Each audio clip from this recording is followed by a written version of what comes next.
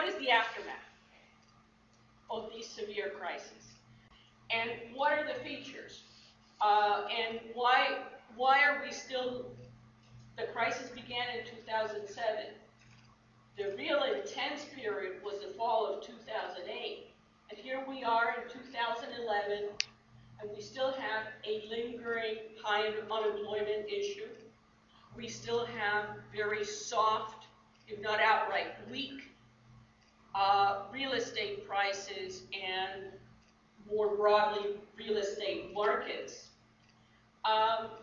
But importantly, we have something that is very difficult to overcome. I don't want to sound like a wet rag, but it is difficult to overcome, which is why these crises cast a long shadow, which is a debt overhang. Private debt, household debt, is still near record highs in the United States. That is true in Europe. That is true to a lesser degree in Japan. Public debt in the US is close to the levels that we had right after World War II. Public debt is even higher in many countries in Europe. And Japan is frankly off the charts. At the end of 2010, public debt to GDP in Japan was 225%. Emerging markets are a completely different picture right now. And I will try to document why this disparate performance between the advanced economies and emerging markets. Emerging markets, which have been the hotspot in post-World War II with lots of frequent crises. You don't have to go further back than the 1990s. 1994, 95, we had the Mexican peso crisis, which spread through Latin America. 1997, 1998, we started with a Thai crisis, which spread to Korea, Malaysia, Indonesia, the Philippines, all of Asia in varying degrees. When we thought, like Jaws, it was safe to put our foot back in the water, Russia crisis, 1998. Brazil, January of 1999. Argentina, 2001, you get the picture.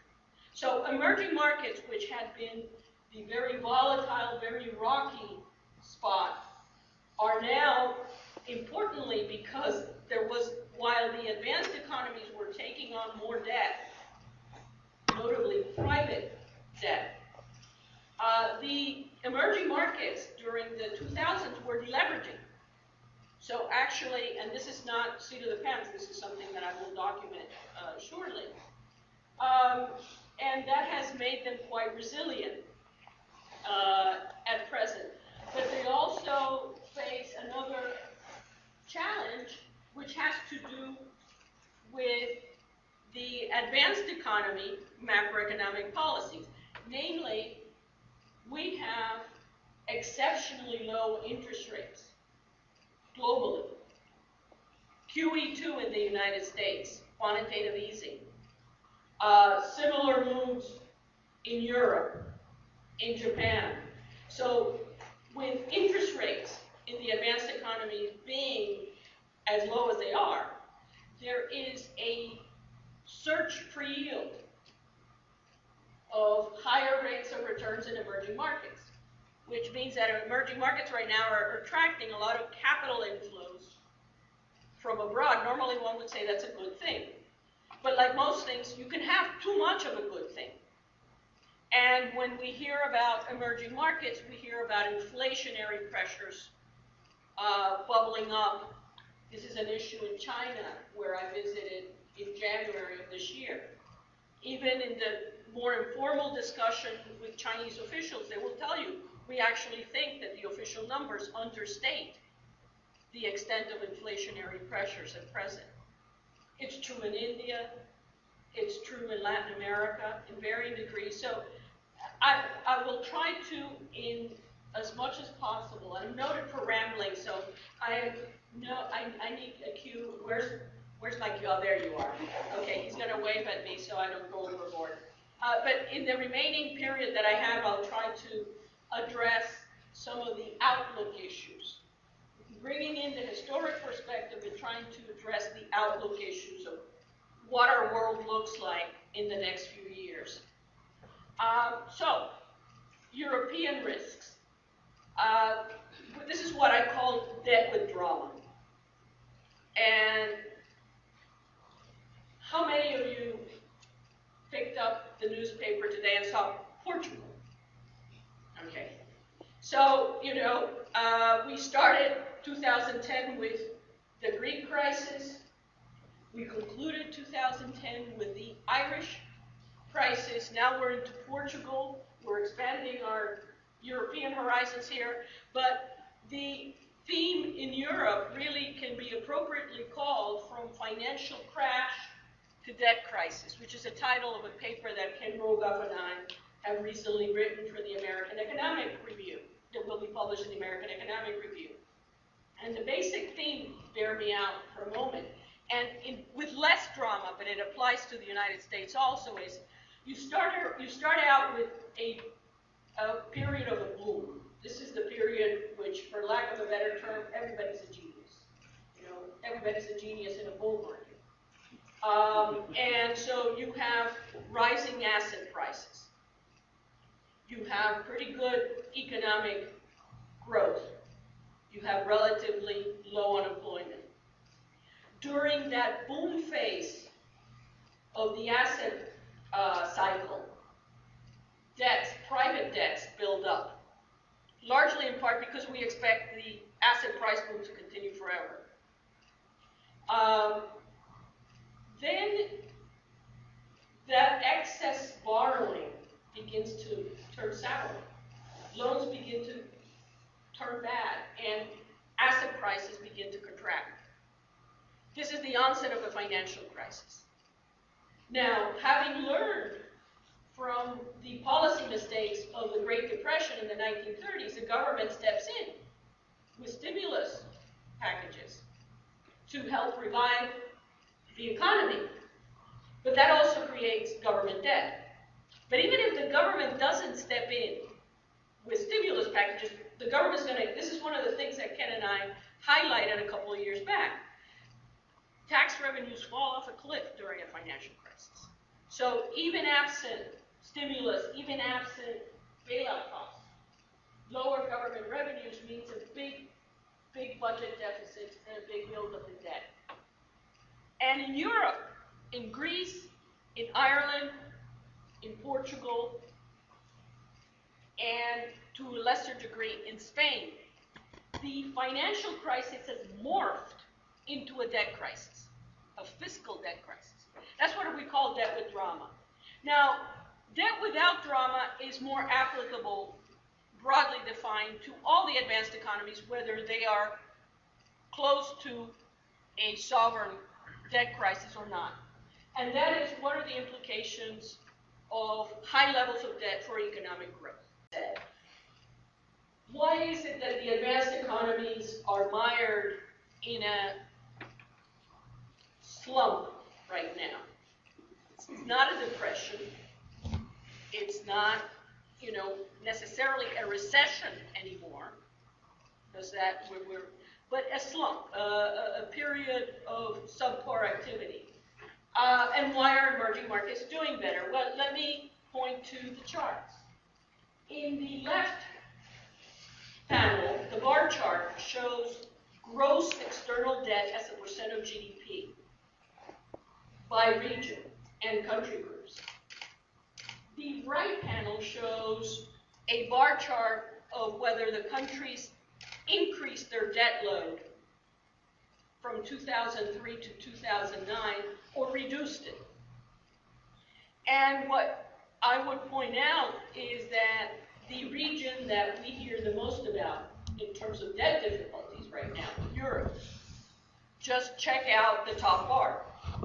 And let me say this, that when you look at that average debt to GDP for European countries, there is no such thing as your average European countries. Nordic countries right now have very low debt levels. But Ireland, which we hear so much about, gross external debt as a percent of GDP is 1,000. Put differently, debt is 10 times the size of GDP. The only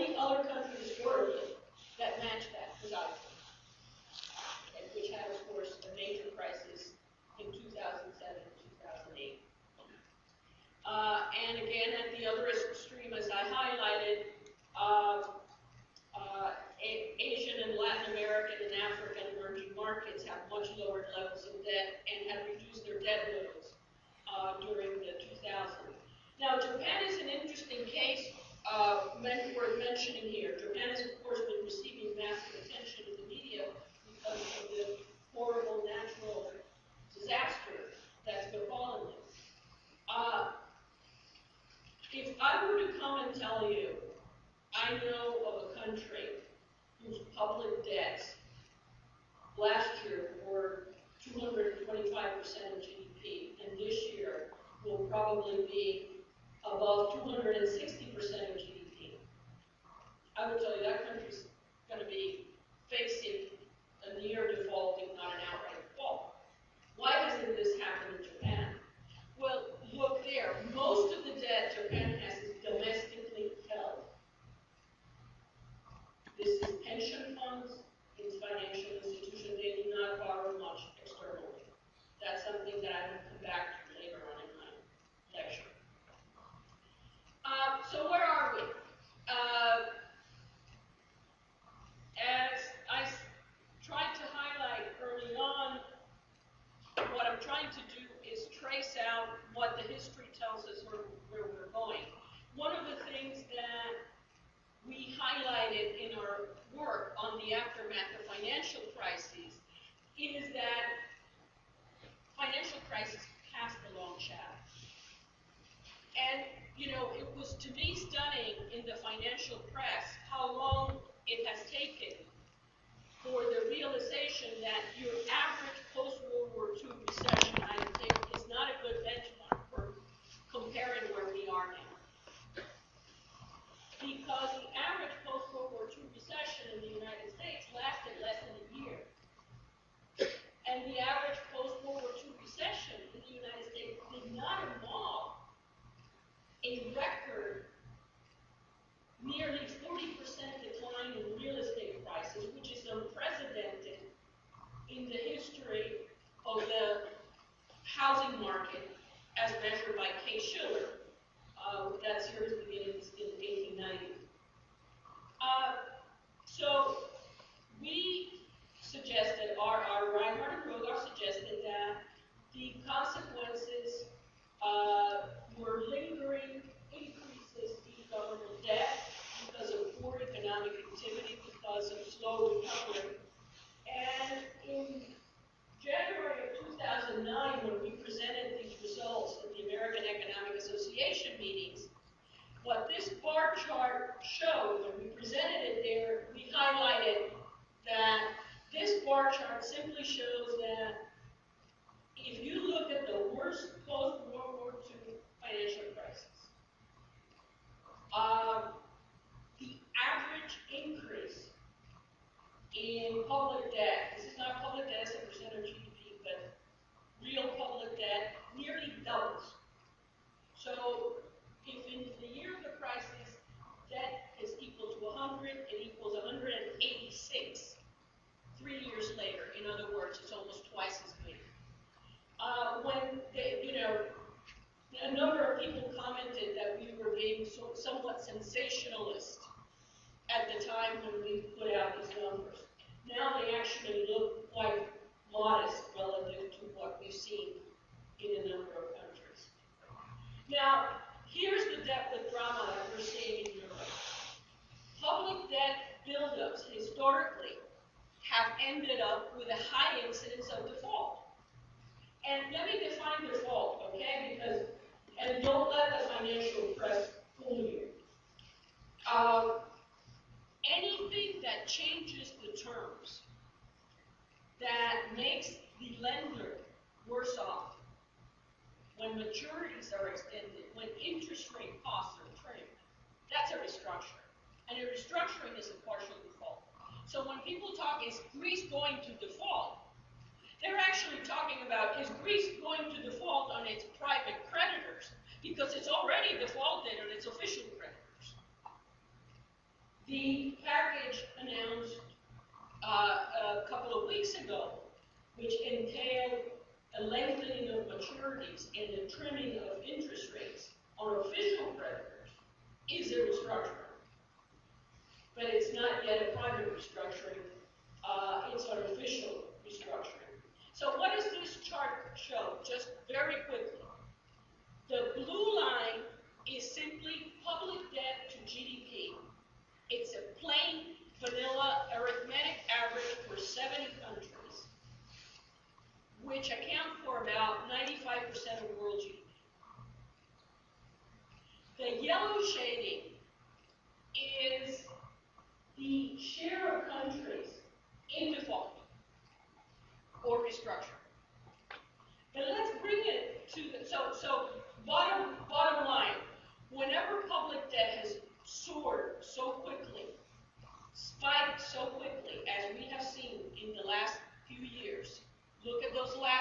observations to your left there. Okay? Whenever the public debt has risen worldwide that much, the worldwide incidence of default episodes has increased with it.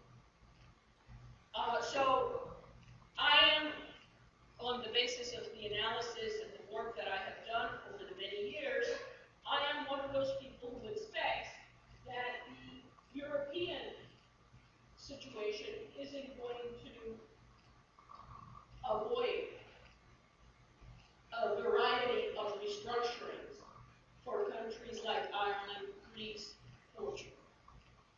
There may be others, but those three, I don't think restructuring is avoidable. Even with very large sums of assistance, which they are no doubt getting. Just to put this in perspective,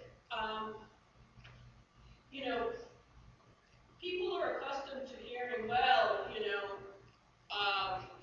Ghana defaulted, or Ecuador defaulted, Argentina defaulted.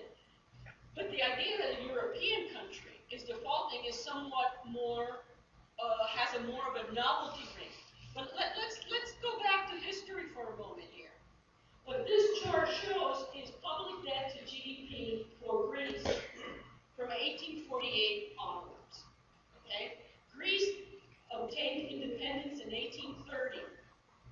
The yellow shape, I didn't have data for the period 1830 to 1847, so the series begins in 48. But the yellow shading is years in default or restructuring.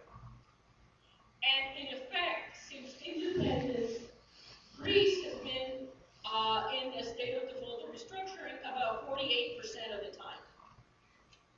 Bottom line, default or restructuring is nothing new. And I can look down that the advanced economies do not have the impeccable credit history that everyone thinks they have. In 1933, the United States defaulted on its Treasury gold obligations. The abrogation of the gold clause was nothing less than a default, because anything that changes the terms. So if you had bought a Treasury bond in 1919 or 1920, that Treasury bond had a clause that said that's payable in gold. In 1933, that clause was scratched, and it was only payable in currency, in dollars. But guess what? The gold content of the dollar had fallen by about a third. So what I'm saying is these things that we now sort of look at with shock and awe is because we have focused too much on the last couple of decades where these sorts of things did not happen in the advanced economies. But if you go further back, you will find plenty of action. Okay. Debt and growth. Okay, what about debt and growth? This is what I call debt without drama. And what we did is a simple exercise. We took all our data. By the way, for those of you who are students that are interested in this kind of analysis, all our data is up in the public domain. So all these time series, these long time series on inflation, on growth, on public debt to GDP, on external debt to GDP, all of that is in my webpage. What we did was a simple exercise. We said, look, since the crisis, public debt has been climbing very rapidly in the advanced economies. What does it mean for growth? What does it mean when a country has a very high level of debt? And we said, let's look at years in which public debt as a percentage of GDP is between 0 and 30%, 30 and 60, 60 and 90, and then really high debt above 90%. Let me say that this last bucket here, in which debt is above 90%, is rare. And, I always have to have a frequency distribution in any of my talks. I can't help it. Are there any statisticians here? Because they usually, oh, very good. I see you appreciate. I usually, someone in the audience is bound to appreciate this sort of thing. But basically what this is a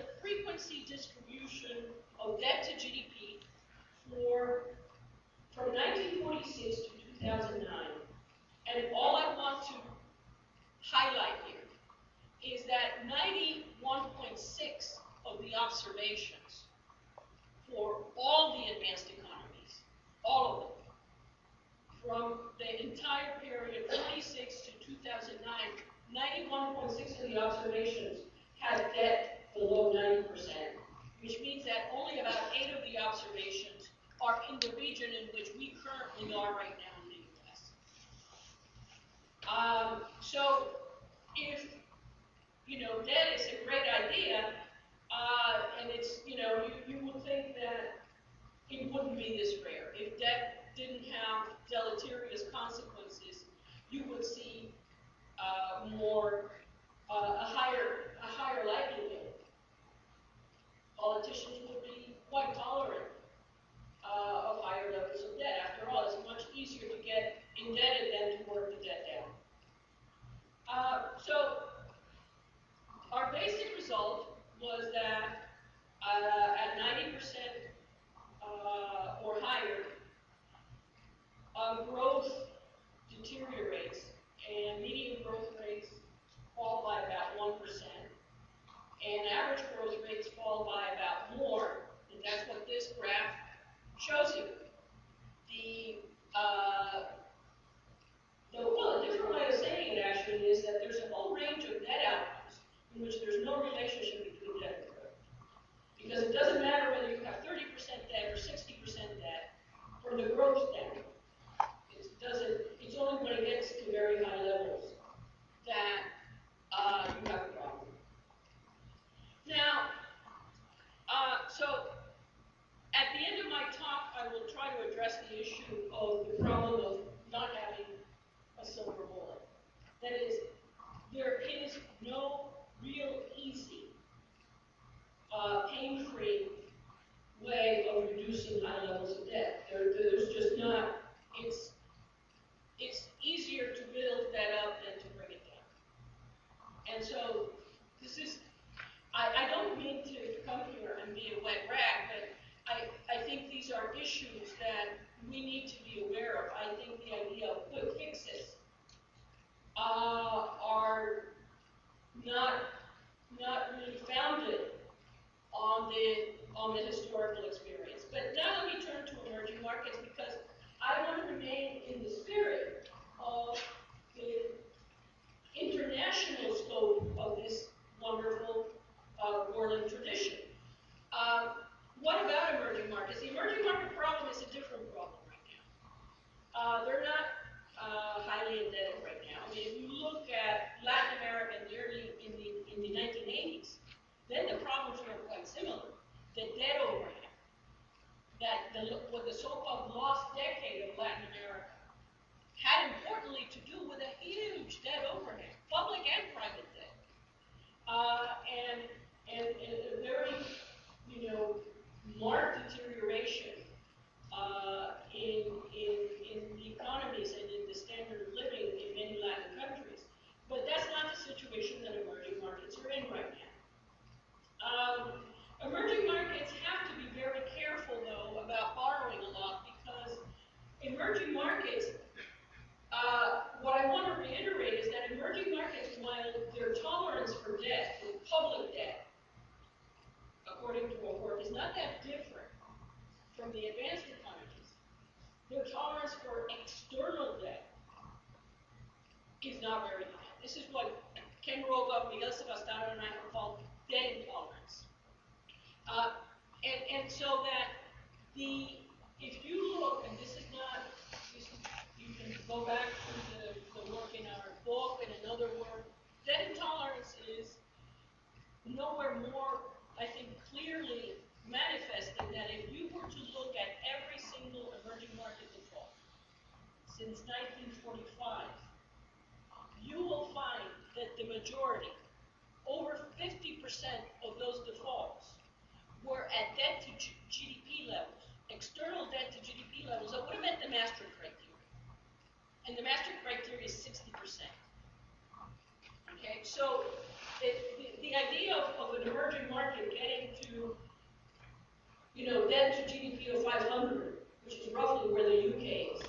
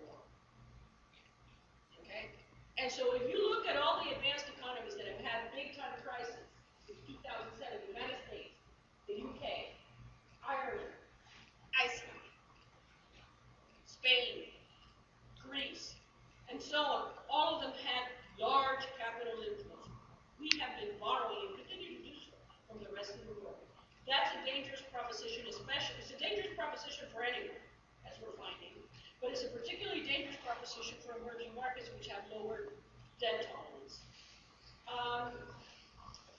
Now, these large capital inflows, they don't come out of the blue.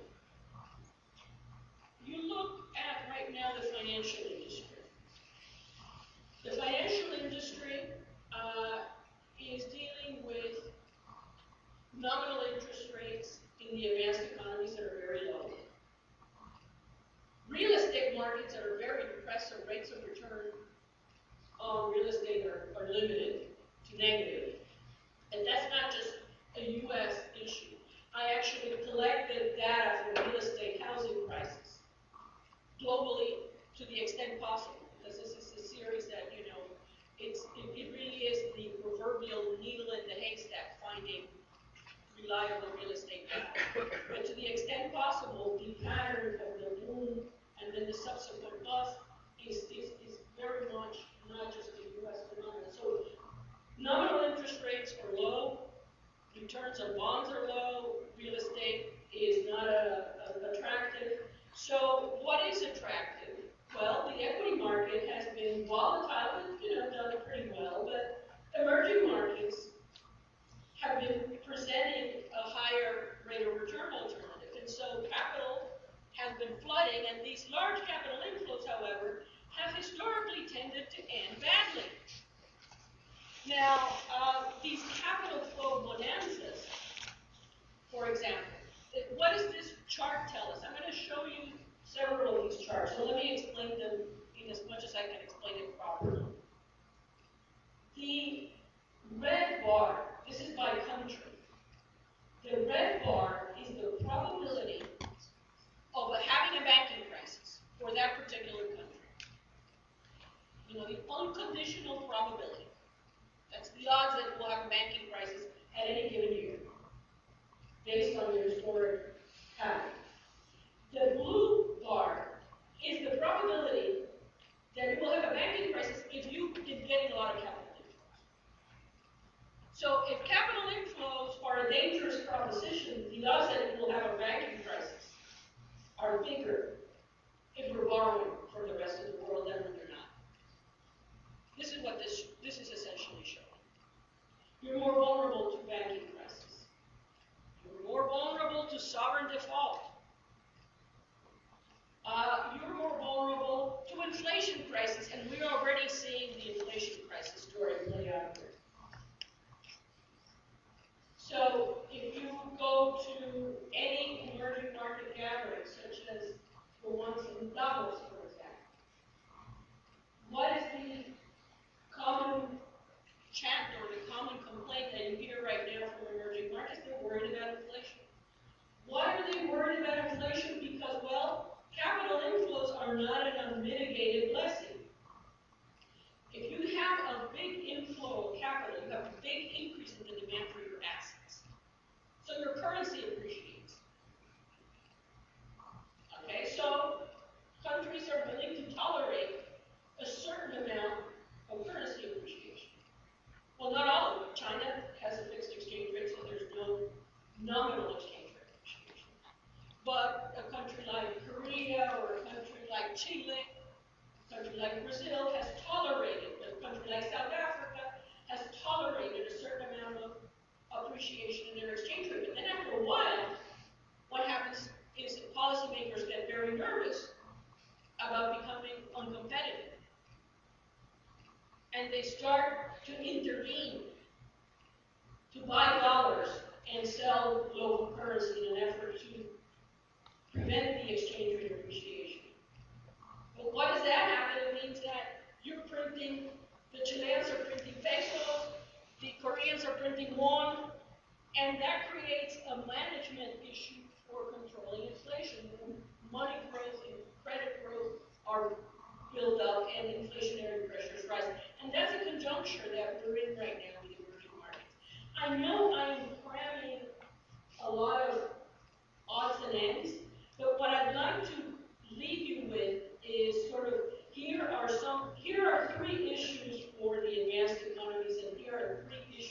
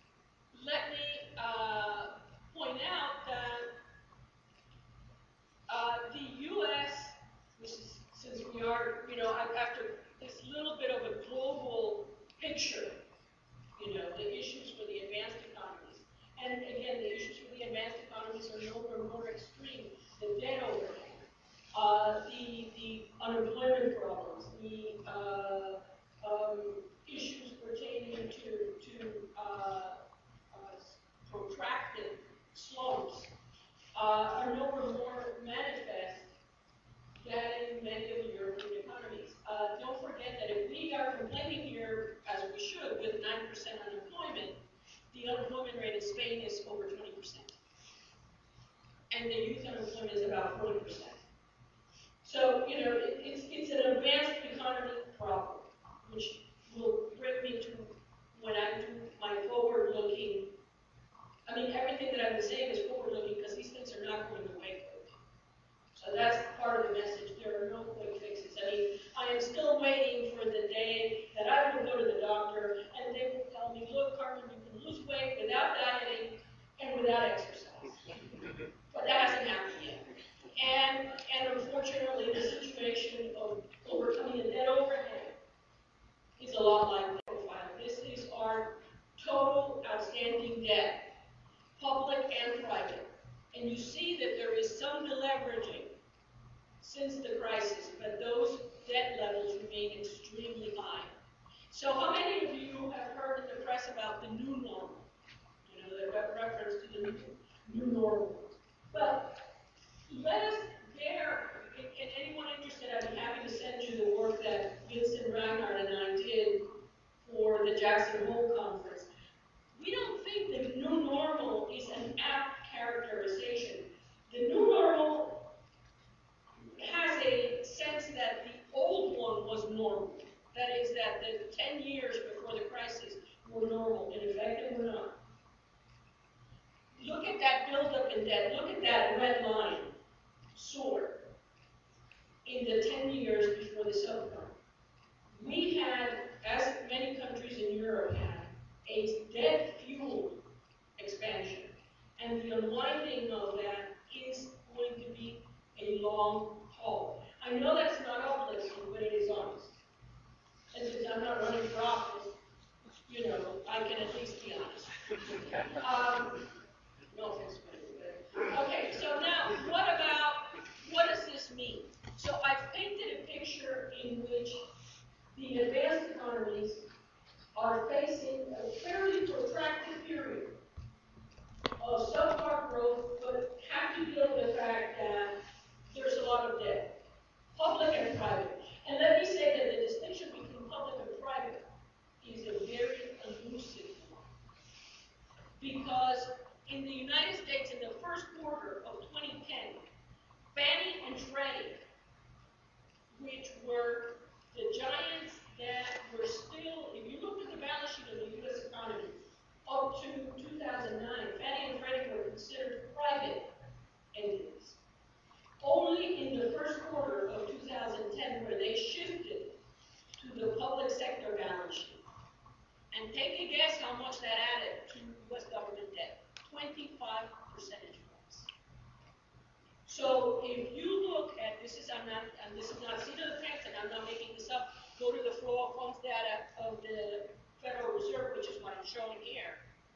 And when you take federal debt, net, not even gross debt, net debt, so you're netting out the Social Security stuff, state and local debt, and state enterprise debt, that level for the public sector is about 125% of GDP. That is an all-time high, and it has surpassed the previous high, which was in 1946. So, you know, what does a country do? What have we done before? And this is something that I like to pull out as food for thought. Thus far, if you just pick up, you know, whether you're looking at a discussion of European issues or Japanese issues or U.S. issues, you hear a lot of discussion about, okay, what are we doing to bring down debt? One is austerity, fiscal cuts in spending, tax increases, or a combination of the two things. One is the talk of restructuring, to write off the debt, to give a haircut. And if you look at the price of Greek debt and Irish debt, what you see is those debts are trading at substantive discounts, like 46 cents to the dollar, which already prices in the odds of a default. But there's a third thing we did right after World War II, which nobody's talking about. So I and one of my very excellent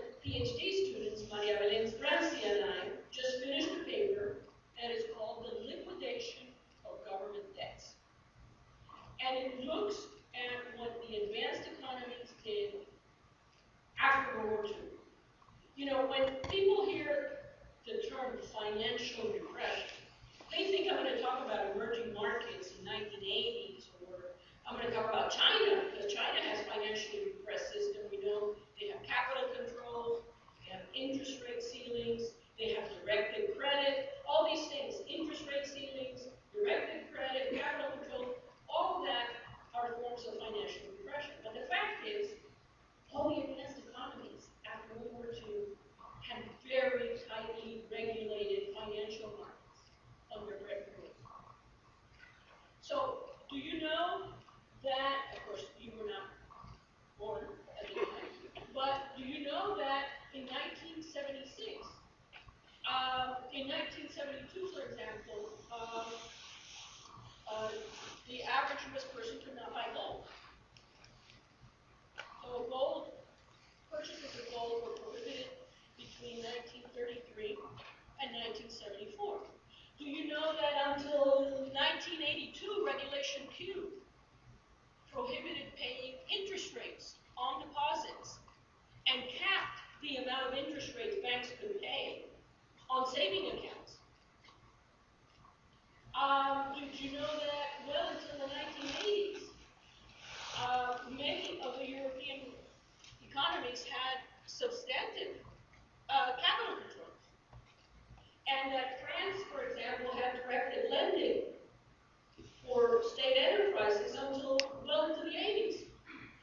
This was a way of keeping interest rates controlled. When you have a lot of government debt, a little bit of inflation coupled with low interest rates goes a long way to liquidate government debt. Real interest rates were the norm between 1945 and 1980 in the advanced economies.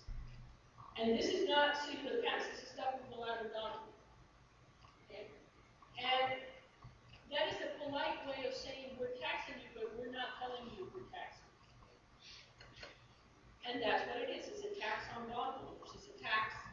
You can call it a tax, you can call it polite restructuring.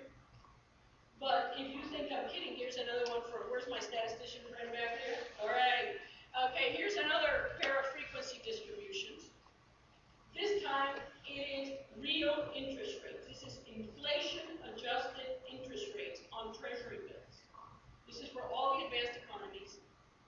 From 1945 to 2009, there are two frequency distributions. The blue one shows real interest rates. That is nominal interest rates. So let's say a treasury bill yields 2%, but inflation is 3%. Then your real interest rate is minus 1%. It's negative. So the borrower, in this case the government, is receiving a transfer from, is being subsidized by those that hold government debt.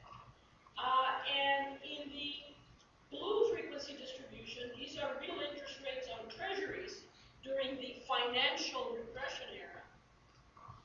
And the purple frequency distribution are in the more liberalized era of 1981 to 2009. What I'm suggesting to you is that that purple distribution is heading south. That we are going to see, because governments in most of the advanced economies are tackling the huge debt overhang, that we're likely to see measures. We won't call it financial repression, it's not politically correct. We're going to call it prudential regulation. And if you don't believe me, look at some of the prudential regulation put forth in the Basel III agreements. They have very preferential treatment of government debt. We have, in the early 1990s, when liberalized and laissez-faire capital markets and laissez-faire financial system were the things that were hot, the fashion of the day, and Chile introduced capital controls to keep too much capital from coming in. Chile was widely criticized. Now, Chile, Malaysia,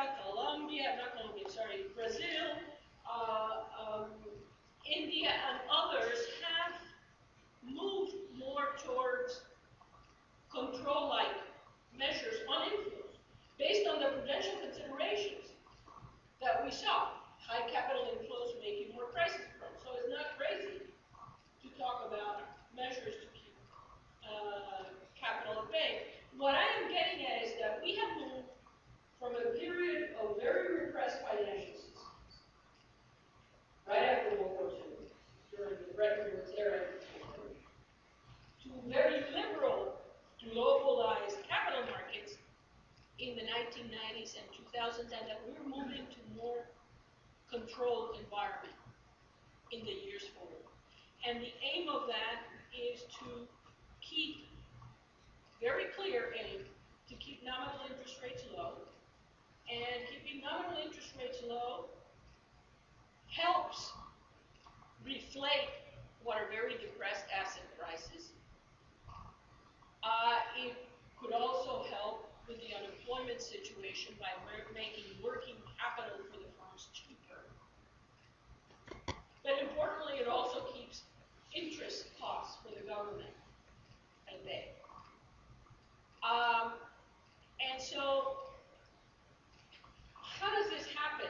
I mean, it's much more straightforward to talk about controlling financial markets after World War II. After all, look, you know, most of the world had been through first the Great Depression and then a global, you know, a world war.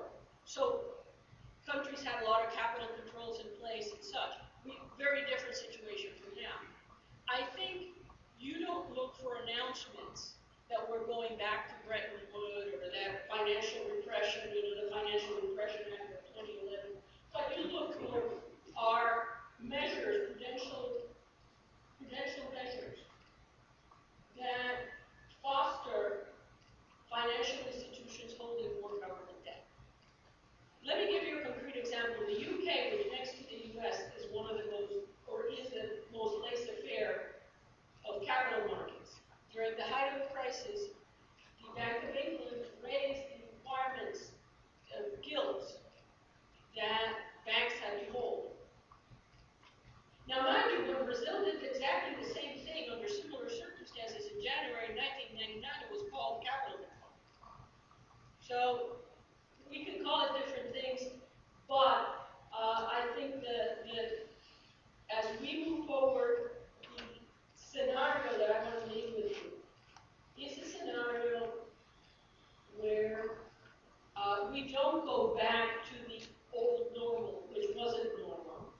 But we have, you know, this is not gloom and doom at the end of the world, but it is a much more subdued scenario. In terms of growth, in terms of employment, and in terms of the fact that deleveraging does not happen quickly. In the work that I did with Vincent on the aftermath of financial crisis, on after the fall, we show that private deleveraging takes on average about 7 years to unwind. On that uplifting note, thank you, Dr. Reinhart. Amidst all of this financial economic turmoil, we've experienced a generation where I think 1 billion people worldwide have brought up to the middle class standard of living. I don't know if it's more of a common question, but is this likely to continue, and how will some of the events that you described impact continued worldwide growth? you know, that is actually a very, very important question. There is literature, there's work showing that in Japan, for example, Japan's slump begins in 1993. The major crisis, which they never recovered from, begins in 1993. Growth in Japan from 1950 to 1991 averaged just under 6%, and about a little over 1% since then. Asset prices, real estate prices have fallen by about 50%, almost nonstop. The Nikkei has fallen by about 3/4, 75%. These are big hits to income growth and wealth. So to get to your question, the sociologists have done attitude surveys of young Japanese, that is, kids that primarily have known only the post-bubble economy. And expectations have shifted downward from what they were. Not unlike what we saw around the Depression. Savings patterns in America were quite different for quite a while after the Depression, post-Depression. I suspect habit persistence in all the consumption studies is great. This is not something that you adjust to right away. But I think some of that is going to go on. It's not a pretty answer, but I think, honestly, some of that is going to go on. It happens certainly also. It's not a cultural thing. It's the persistence of the change, which was that kind of persistence was there in Japan. That kind of persistence was there after the Depression, in much more extreme form, of course, much more extreme. Because I'm not comparing. In the Depression, we had, real incomes falling by a third. That's a different order of magnitude. I'm not comparing that. I'm not making that comparison. But I mean in terms of expectations, for example, or attitudes toward debt.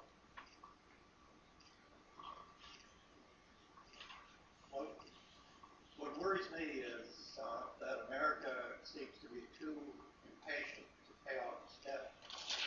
And what I've learned is that the big debt from World War II was never paid off. We just grew out of it. And so I'm thinking, isn't this a time where we should first stimulate the economy in the short term and then pay off the debt? What's your comment? It's a very valid point. How can I, it's a very valid point. But I want to highlight one enormous difference, from World War II. World War II, we had government debt, and we didn't have private debt. I mean, and this is, look, this is the end of World War II, and this is total U.S. debt, okay? So right now we have public debt and private debt. A lot of the private debt will become public debt. The post-World War II experience, the growth importantly came from rebuilding Europe. Europe is in a very different shape right now. So last year, a year ago,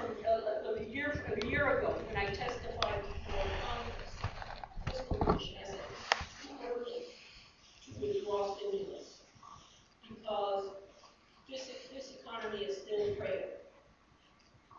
A year has elapsed. I think the economy has shown signs of recovery that were there a year ago.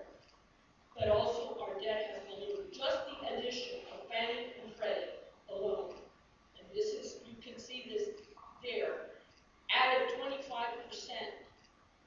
to our debt. And so it's a very tough call, because I could look like a fool 5 years from now saying, we really should have stimulated, continued to stimulate. But let me just point out that the post-World War II period was very different, because Europe and Japan became big engines of growth because they were rebuilding, and that helped grow. Let me also say that the financial repression that I'm talking about, so the erosion of World War II debt wasn't just growth. The financial repression that I'm talking about, the liquidation of government debt through low nominal interest rates and a steady dose of inflation helped a lot. That's why I think we're also going, when I say we, not just the U.S., but I think all the advanced economies in general are going to go more that way. Europe had separate currencies, and there were problems in different nations. There were certainly evaluations of different currencies. Now that they have the euro, and we are having different countries who are a member of that having these crises, what does that foretell about the euro? Like the previous questions, those are very hard questions. I mean, but what is it? Let me be straight though on one thing. There are those that have equated the restructuring of debts in Europe with the end of the euro. I don't think that's the case. I think Europe is going to have restructuring without the end of the euro. I think there is a huge vested interest on keeping the euro. And let me say this, you know, we hear about, oh, Germany's massive transfers to Greece and transfers to Ireland and transfers. Germany's not doing this for altruistic motives. Let us be very clear about this. If you look at the 1970s, when the U.S. had very expansive monetary policy, this is the breakdown of Bretton Woods. During that period in which Germany was growing rapidly relative to the U.S. as it is now, the Deutschmark appreciated against the dollar 60%. Now the fact that they're tied to Ireland and to Greece and to Spain is actually capping that appreciation, and Germany's a very export-oriented. So this is not, what I'm trying to highlight is that I take restructuring as something that will happen. But I don't think, as others do, that restructuring is tantamount to the breakdown of the euro. And I do think that talk about transfers from Germany to the peripheral countries gets a lot of attention. I think it is neglected that the appreciation that the Deutschmark would have had today, had it still existed, is not a conjecture on my part. Look at what the Swiss franc has done.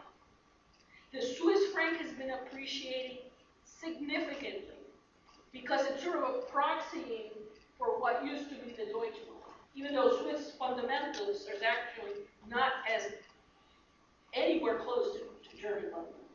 So in a nutshell, I do think the euro is going to survive. Of course, again, could be the laughing stock in 5 years, you know, I mean, just as the question this gentleman asked, you know, it's my best understanding at the moment.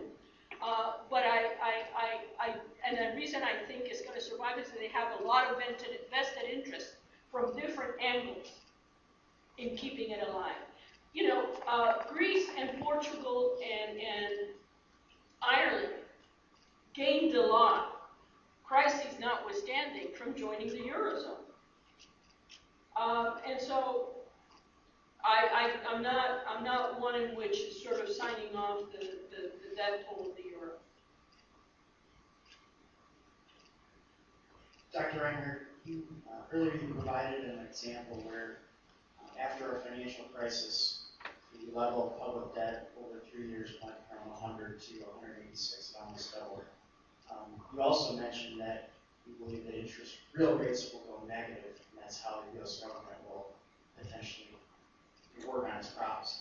My question is, as that debt level expands, what is going to continue to entice Chinese and Japanese and other investors to continue to buy our bonds at such a low level of interest? Won't yields on the 10-year spike upward and as a result not be negative real interest rates? Who will continue to buy our bonds and won't they demand a higher rate of return for investing in our debt? Excellent question. Excellent question. One of the things financial repression does is try to engineer ways, and I will be very specific in my answer, so I'm not just doing on creating domestic captive audiences. Okay? Right now, our pension funds, when you look, I invite you to go to the U.S. Treasury webpage to see the presentation that the committee that advises the Treasury on debt management did for the Treasury. There are wonderful slides that say, okay, here are if you look at pension funds in the U.S., the UK, Japan, and Italy, what share of their assets are in U.S. government debt? It's very low. And who are the comparators? Japan and Italy, who have the most financially repressed economy. So you're absolutely right that from the vantage point of foreign investors, such returns are not very attractive. I think through financial regulation, we will get a higher participation rate in pension funds, in domestic financial institutions like banks, and even in households. okay? And let me say what I think will help that. We have a vacuum that's been created in the last 15 years especially, before the crisis. We had the big growth of the mortgage-backed securities market, which has basically gone off this planet. And the government debt market does fill in a void in terms of long maturity, duration investments that has been vacated by the demise. So the other part to your excellent question is, why is it that the Chinese buy treasuries? They're not buying treasuries because they're looking for a good rate of return. They're buying treasuries because they want to avoid an exchange rate appreciation.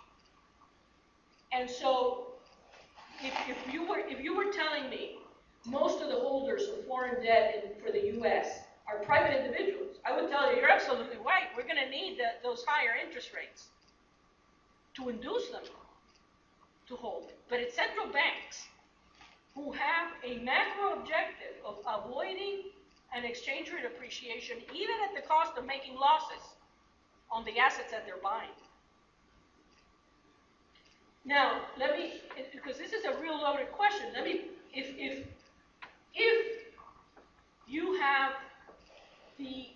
some people have argued, no, the emerging markets are buying U.S. treasuries, not because of this exchange rate motive or mercantilist motive or whatever you want to call it that I'm suggesting. They're buying it because they're saving for a rainy day. This is the legacy of the Asian crisis, in which, it was important to amass, a lot of liquid assets.